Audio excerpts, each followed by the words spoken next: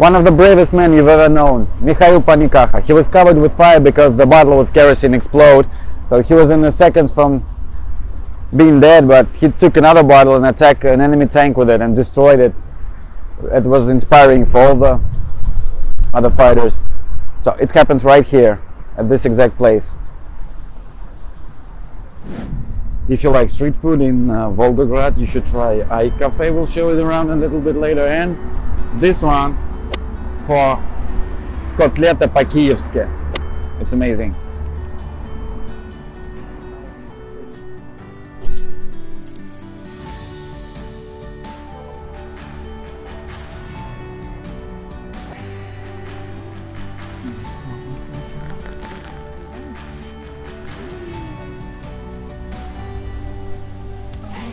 Volgograd is a very long city. Let's go. So it's more than 100 kilometers. It goes along the Volga River. So when you pick a place for living, don't forget to check the map, because one of the most important things to take a look at is that the metro or train station is supposed to be somewhere nearby. There is the map here. So you can see the city is very long, not too wide. So, and there is the stations across all the city and all the interesting things to take a look at, the memorials of the war fame.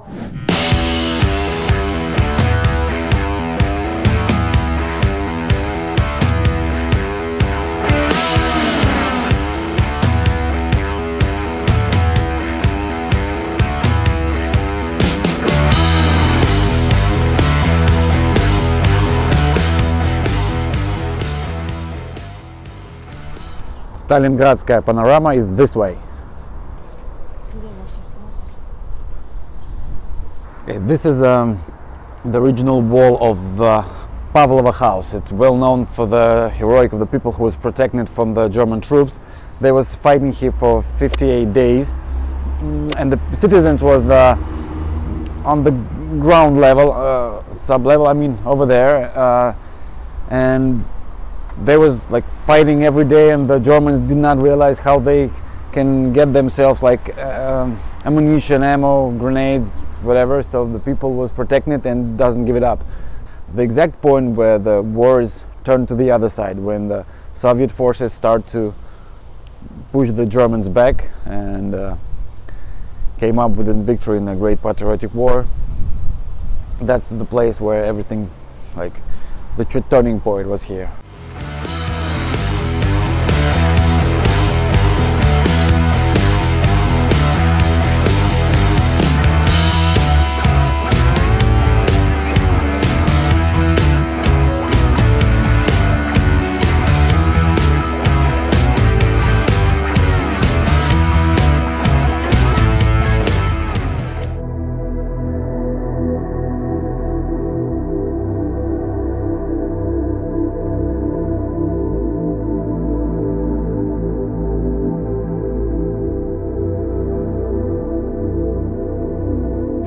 There is a Stalingradskaya Panorama Museum. You should definitely go there. I've been there, and you know, it's hard to keep yourself not crying because it's a very emotional place, and I cannot, you know, make any kind of jokes about it. It's very serious and very important for all the world, and I wish everybody to have a peaceful sky above their heads, but still we have to remember that the peace came with big casualties, and the Stalingradskaya Panorama is remind us how big those casualties was.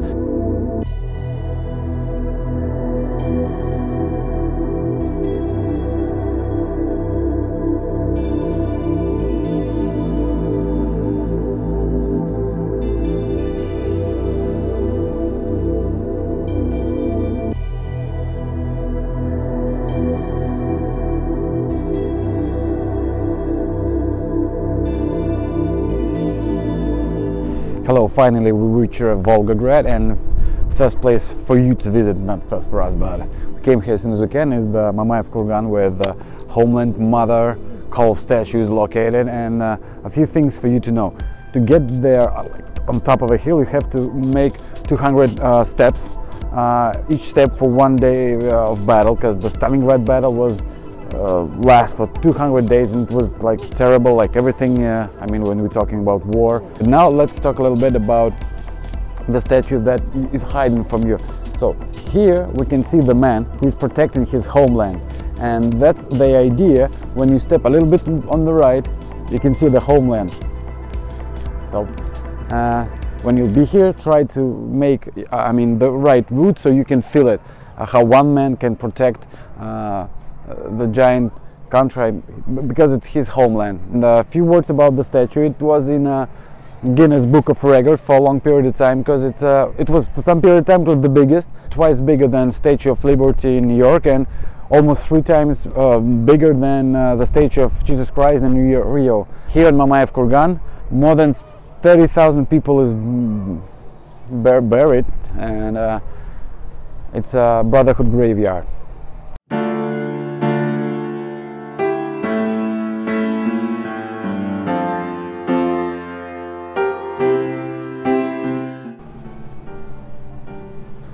And this is the Lake of Tears that was cried by all the mothers whose sons and husbands go to the war and did not return. It's a tragic place.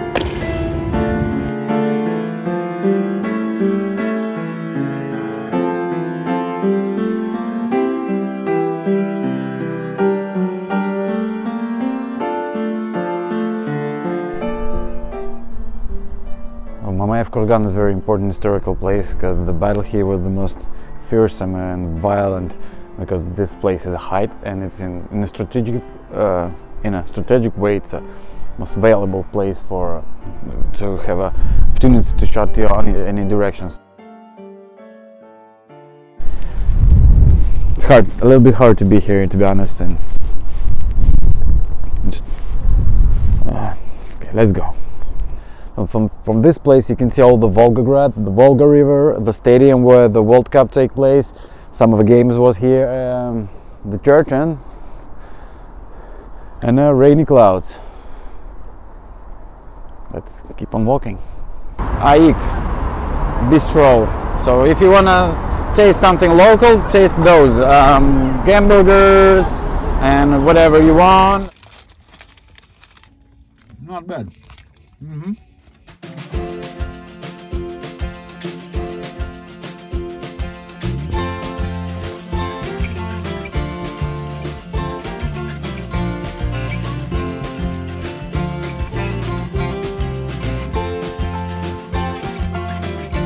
I want to tell you about this place. This is the Alley of Heroes. It starts from the fire and goes straight to the embankment with the fountain. But one of the heroes here is this wonderful tree. The thing is that all the city was demolished by the bombs and there was nothing left. And after the war, Soviet government said, let's just forget about the city, because it's too expensive to make everything, to repair everything. It's easier to just build a new city. But Mr. Stalin said no, this is a city of war fame. Then people was fighting for that, and this exact battle, at least for Soviet front, was like the turning point, as I was saying. And this tree here on the Alley of Heroes is one of those. It was here even before the war started, so it's the only tree in a city that survived these vicious battles which take place in Stalingrad. That's why they put it in a frame, and it's one of the heroes. We are finally reached Volgograd. As my viewers, I highly recommend you stop, Uncle, stop. No, there is a to visit Volgograd. It's not only beautiful but also very memorable, an important city, and it could be a good stop on the way to Adler, to Astrakhan, where can you have some fishing, or maybe the Baskunchak Lake. Озеро Baskunchak. There is a title and a picture. It's also here nearby. So now you know there's a few reasons for you to go to Volgograd, and of course there is 1,000 reasons for you to go to Russia. Subscribe our channel, press the heart button, follow us, and I want to say great thanks to Dmitry and Masha, because they not only invite us to their home, but they also spend one day with us driving around, showing everything here, so we can make this guide for you. And also the barbecue was amazing, so thank you for everything.